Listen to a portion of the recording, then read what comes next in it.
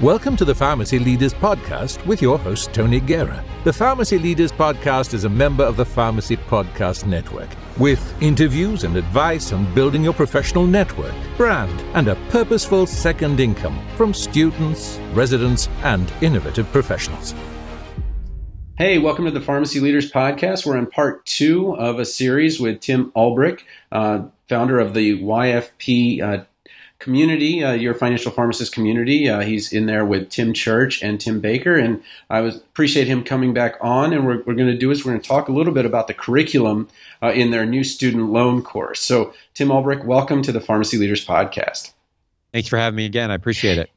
Okay, well, let's dive right into the curriculum. There's a welcome, but the first thing I wanted to talk about was the course workbook.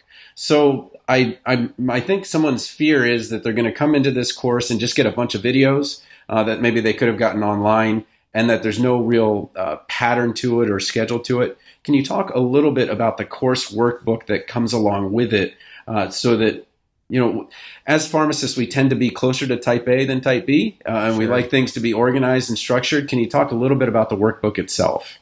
Absolutely. Let me point readers as well to the site where they can hear a lot of what we'll talk about here and get a summary of that. That's at courses.yourfinancialpharmacist.com. Again, courses.yourfinancialpharmacist.com. So the workbook for us was a critical piece, and this might be my academic background coming in, but I knew that we needed something to guide people, to keep them accountable and to take action, because what we know about this topic of student loans is that it's very easy to get overwhelmed, and it's very easy to get paralyzed and to not take action. And so the two pieces, among others, that we really thought would help people move along and stay motivated was a workbook where they could fill in their own information, take some notes, keep it active so they don't just have to listen to me, Tim, or Tim kind of drone on for hours of video content. But then also we have a private Facebook group for those that are enrolled in the course. And we think that will allow people to ask questions that are specific to their personal situation, get feedback, share wins where they're struggling, all those things. So the workbook is really intended to be a guide. We've got spots where you can fill in information that we think are key points. We highlight key points of the course. And so that workbook will walk you through all 3 modules of the course. And we even have some specific places where you will fill in your own personal information, which we think are the high impact action items, like when you get to inventorying your loans, or getting your total loan balance, or calculating and determining what your total amount that you're going to pay off and what your best repayment strategy is. That workbook is really meant to kind of help supplement the videos and walk you through to get you to the point of completion, because our goal is that people don't buy the course. Our goal is that people finish the course and they obviously get to the clarity of having the best repayment option and strategy for their situation. Okay, well, let's actually talk about the genesis of the course and then how you divided it up. I know there's 3 modules, and I think each of you have taken a part of those modules, just like you were at APHA in Nashville, and you split up into 3 groups and then kind of used your expertise. Can you talk about the 3 modules and your specific expertise in each? Yeah, absolutely. So I think for those that aren't familiar with the team at YFP, myself, obviously I'm a pharmacist educator as well, teach at the College of Pharmacy. Tim Church, who is my co-author on 7-Figure Pharmacist, he's a pharmacist, ambulatory care pharmacist at the VA down in Florida. And then Tim Baker is a certified financial planner, a fee-only certified financial planner, and he also owns Script Financial. So what we've really identified, and as we brought the 3 Tims together, which has become the running joke, as you'll appreciate. Tim University. Right. Exactly. Is that we all bring something very different to the table. And I am so appreciative for how they look at things in a different way. And so when we sat down and spent hours upon hours planning the course, and we really were intentional, we actually cut a lot of content because we really felt like we wanted to get to the meat. We wanted to keep people motivated. We wanted to keep it actionable. We didn't want to get people lost in the weeds. And so we ended up with these 3 different modules. And then we said, okay, based on our background, based on our own personal finance situations, based on our areas of expertise knowledge-wise, who's going to take which section in terms of the lead of actually delivering the content. So, for example, Module 1 is all about getting organized and inventorying your loans and making sure you understand terminology and budgeting. And I've kind of become the default budgeting person, and obviously went through this journey myself of trying to work through and didn't understand a lot of what we talked about in Module 1. So I took the lead on that. Module 2 when it comes to actually choosing a strategy, and I'm sure we'll talk about each one of these in a little bit more detail, Tim Baker does this every day with clients of actually walking them through A to Z about how do you get from knowing what you have to actually looking at the rest of your situation to choosing the best repayment plan for your personal situation. So he took the lead there. And then for those that know Tim Church, we call Tim Church, he's the all-in Tim. So he's always full throttle on everything, right? So he's a freak of nature when it comes to just an awesome work ethic. But when it comes to his personal financial situation, he is just crushing it in terms of paying off his student loans. And so for him, accelerating payoff, optimizing your payoff strategy and making the most of the situation is, I think, of what he does so well. And so he took the lead in Module 3, which covers all of that information in much more detail. Cool. All right. Well, let's start with Module 1. And we've talked a little bit about this in Part 1 about inventorying. But tell me a little bit about the education that someone's going to get in terms of, because I think that's kind of the first step is I think a mistake, maybe physicians and highly educated other people make is to say that I'm an expert in something. So that means I'm going to be good at something else. And if you can talk to my wife, I can't put a painting on a wall, but I can, calculate a creatinine clearance. So tell me a little bit about just getting organized and getting yourself educated and how this module will make me a lot closer to someone who can speak intelligently just about student loans as they exist. Yeah, I really see, I always think about this in terms of what are the takeaways at the end of something, right? What am I actually going to walk away with and get? And when I think of Module 1, the student will actually walk away with their complete inventory. They will walk away with what their total cost of their loans are. So how much is the total balance? What's the average interest rate? And we actually walk them through calculating how much the interest is accruing each and every day. Talk about a humbling moment, right? Mm-hmm. So as a little bit of a spoiler alert, if somebody has the average educational debt of a graduate right now of $163 or so $1,000, their interest is accruing at about $27 a day, which is crazy. And then the other big takeaway is they actually walk away with a complete budget. And through that budget, they determine exactly how much they have available each and every month to put toward their student loans. And that's critical because you can't choose the best option until you know how much you have available each and every month to put towards your loans. And you can't do that until you know the rest of your financial situation, which is obviously comes through the budgeting process. And so there's lots of content we have out there where we talk about things like inventorying your loans or budgeting or what's an interest rate and how do you calculate it. But one of the beauties of this course is we actually walk through step by step and we keep you accountable in the process. So you and I in Part 1, for example, we talked about inventorying your loans, but talking about it versus actually us showing you screen by screen exactly through the federal repayment estimator and their website. Those are two totally different things, right? And we're going to keep you accountable and keep it actionable that not only are we going to talk about inventorying loans, show you how to inventory your loans, but we have the worksheet and the table that will actually make sure you do it and you have that done before you move on to the next step.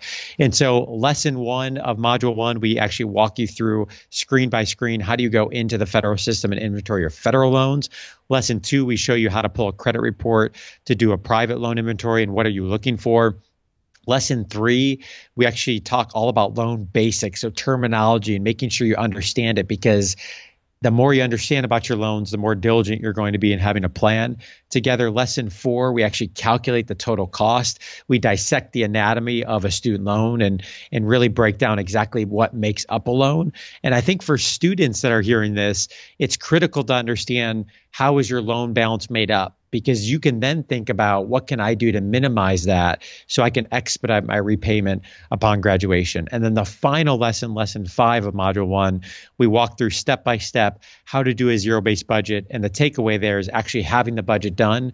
And the final takeaway there is saying, okay, each and every month I have this much available. 500, 700, 1200, 1800, whatever that number is, this much available to put toward my student loan payments each and every month, because then that filters into Module 2 where they're going to choose the best repayment option and strategy.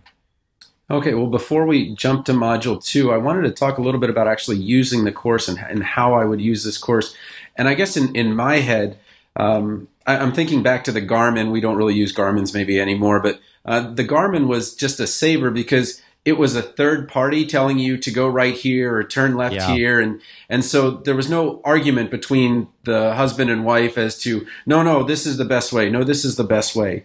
I guess if I were to use this, I would actually probably see this individually. Like I would watch it, then my wife would watch it, and then we would probably get at least one bottle of wine, then start going through this, because I think it's really, if you change the framework to, okay, this is something fun we're going to do together. It's going to be an opportunity to come together at a certain time in the week and talk about it. How would you recommend maybe people come together to do this? And it doesn't have to be husband and wife. It can maybe two friends, or like, at your journey and Tim Church's journey are very different, but in some ways you've come together.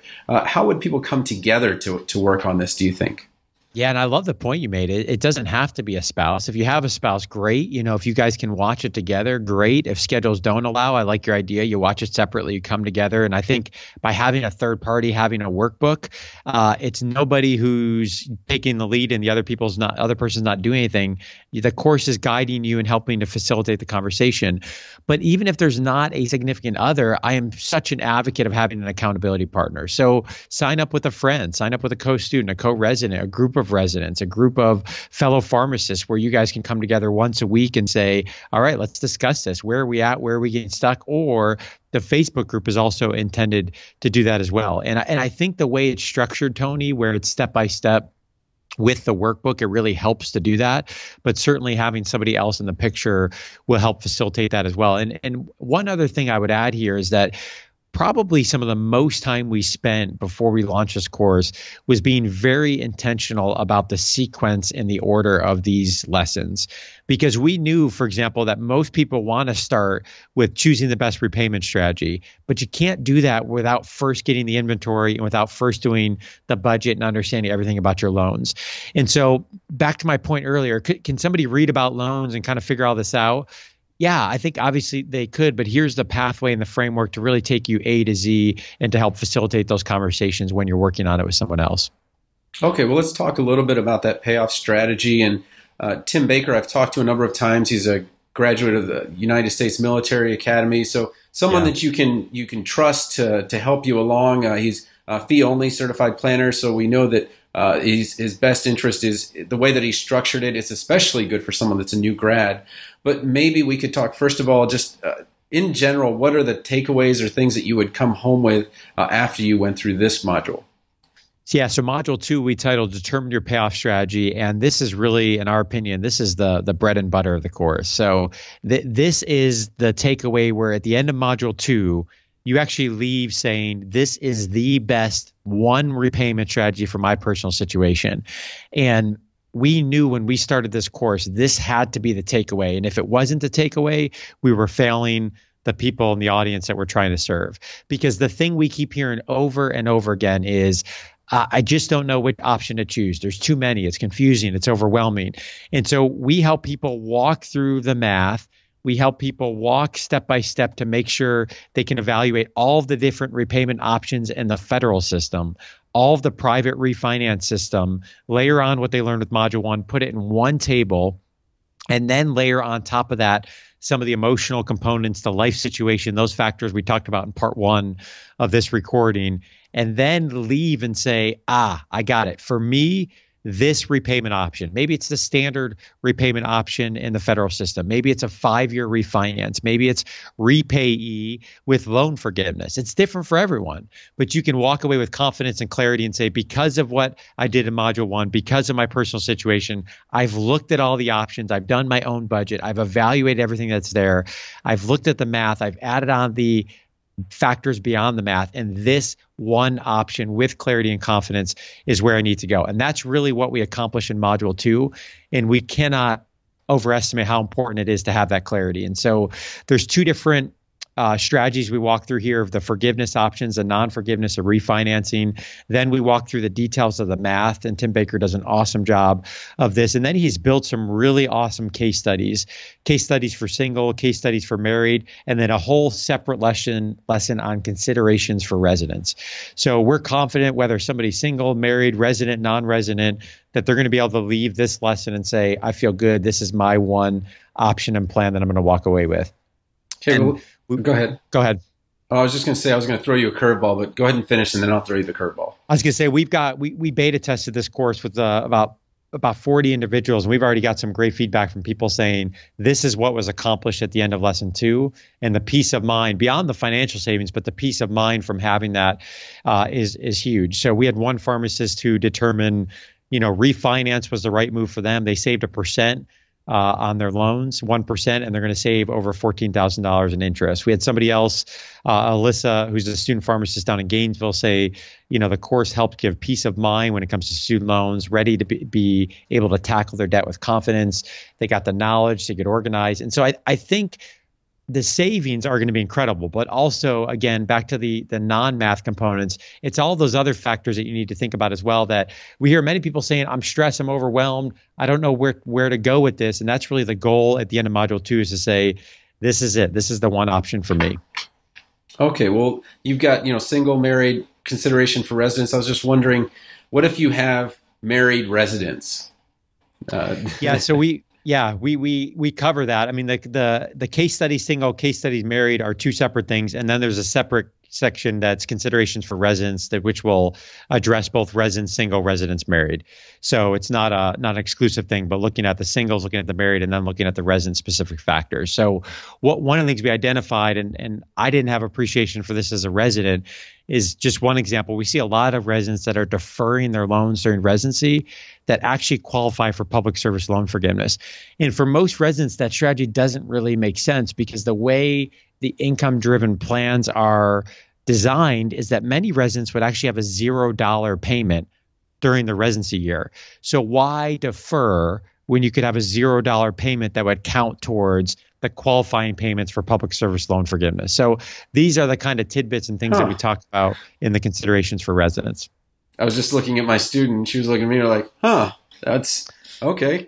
Yeah, I guess it would certainly not be I guess I'm so focused on, I want to get the NAPLEX done, pass the NAPLEX, MPJE, get that done, get my residency set up, work with HR, make sure I'm on board, then start July 1st. And I don't think, wow, I could really make a huge impact on my own financial situation by just kind of one move. So that was just, that was kind of revealing to me.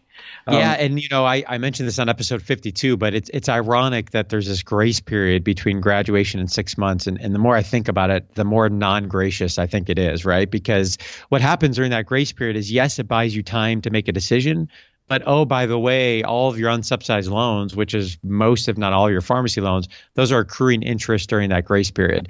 So action during that grace period is actually what we really advocate for. And I think what people need to be doing during the grace period is actually choosing with clarity, what we talk about here in this course, choosing with clarity the best repayment option strategy, rather than kind of wandering and saying, I'll choose that option. Because what we reveal in some of the case studies is that choosing the right option strategy can be the difference of $50,000, $100,000 between one option and another. So it's a big decision during that time period. And I think a lot of people don't know some of the tidbits, like the way they calculate income-driven repayments is they look at your previous year's adjusted gross income on your tax return.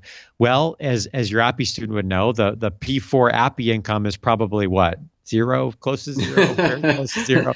So the reportable income for a P4 is very low. So if you're in a residency year and they're looking back at your adjusted gross income from your residency year, that's where people get into a situation where they might have a $0 payment. But if you have a $0 payment and even if you just click pay to finish that payment, even though you're actually not sending in any money, that counts as a qualifying payment towards your 120 payments of the public service loan forgiveness. Whereas if you defer, those obviously aren't qualifying payments. I'm just laughing because I remember this conversation with my wife. She was P4 and I was working in the workforce, and she had made 7,000 and I had made, something like, 15 times that or something like that. Yeah. But it was just, I understand exactly where you're going. We just did the quick math here while we were talking. And if you say it's $27 a day in interest, then that 180 days of grace period is actually $4,860 in interest that's happening over that 6 months. Not very gracious, right? No. And so it sounds to me that the best time for them to the best time to actually plan is probably right now. But if they're going to pick a day in the year, I almost feel like when they get to meet you you'll be at APHA again this year, right? You have a good partnership. Yeah. So I think that March, if you're a P4 going to APHA, meeting you guys that March, that would really be, I think, one of the like deadline. I would put that as the deadline, like get everything straight by that time or the week after. So, okay, well, let's go back to the third part, which is optimize your payoff strategy. It sounds like this is, when I've listened to your episodes and I've listened to those couples that are on point, they're on, they are on it. They're together on this.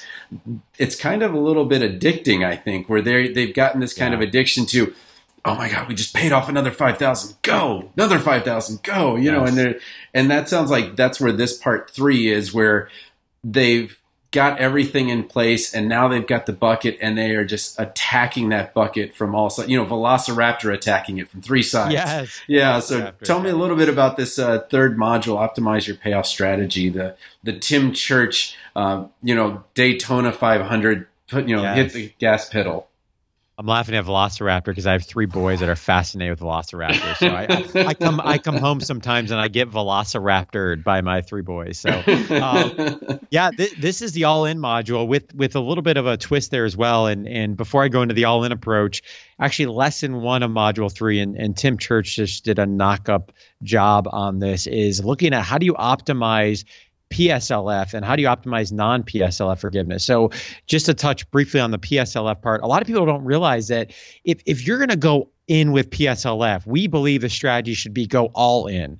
And we see a lot of people that are going half in with PSLF, where they want to pursue forgiveness, but for whatever reason, they're making extra payments, they're doing these other things. And maybe that's because they're uncertain, it's uneasy, whatever. But really the strategy, in our opinion, with PSLF is if you're going to go all in on PSLF, own it. And how do you own it? You minimize payments, so you maximize forgiveness.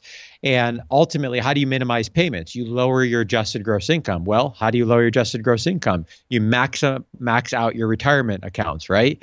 So the beauty, and we talk a lot about this in much more detail than what I'm alluding to here, is there's strategy here with optimization of PSLF, where not only do you maximize forgiveness, because remember with PSLF, it's tax-free forgiveness, but simultaneously, you're also growing your investments. And as we know, 10-year period, maxing out accounts, you're going to really start to get on the journey of building wealth. And when we were building this course, one weekend we were in Baltimore, I think it was late at night. We had been working for 12 or 14 hours or something. And Tim Church and I were talking about my situation is that I actually work for a PSLF qualifying employer. And so I went back and did the math, and we were kind of nerding out one night and saying, what if I would have went the PSLF route, where I would have went all in on PSLF and maximized out retirement accounts? And that was about a $300,000 swing. That's a sad story. I try not to think about it. But so we give everyone the strategies in here of exactly how to do that, how to analyze it. But then the other part of this is what we call the Tim Church plan, which is really kind of the all-in full throttle to say, okay, you've determined that you're not pursuing forgiveness, and you've determined that you're somebody that wants to go all in because you don't want these loans on your back. You want to move on with the rest of your financial goals and whatnot. What are the strategies to grow your income, to maximize your income, to hustle, to cut expenses? And how can you obviously work with somebody else if that's in your situation to be able to do that? And so this gets into things like side hustles and cutting expenses and going all in. And to your point, the interviews and the podcast we talked about, I think of the interviews I just did, like on episode 50 with Jill and Sylvan Pallier, Adam Patterson and his story, what him and his wife did, and some of the others, where these are stories of people that are making $5,000, $6,000, $7,000, $8,000 a month payments for their student loans. And now you talk to them and they're 3 or 4 years out and they're saying, hey, I'm making 6-figure salary and I have no student loan debt. And that's obviously the all-in approach. May not be for everyone, but for those that want to pursue it, that's really what Module 3 is all about. We kind of help walk you through the process of doing that. All right. Well, I've asked you a lot of questions. Is there anything else that you wanted to say about the course before we sign off? I'm excited, and I hope the listeners can just hear my passion. Even just talking about it, I really think the value, what it brings. We really built this around the philosophy of providing as much value as we could to get you to the one payoff strategy and plan. And obviously, much of this was built off of things that we didn't know along our path and along our journey. So I would just, again, point people to courses.yourfinancialpharmacist.com.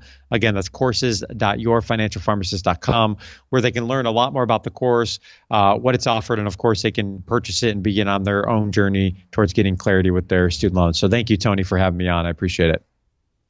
Support for this episode comes from Goodnight Pharmacology, 350 brand and generic name drugs with classifications, a leading resource for students in the United States, United Kingdom, and Australia.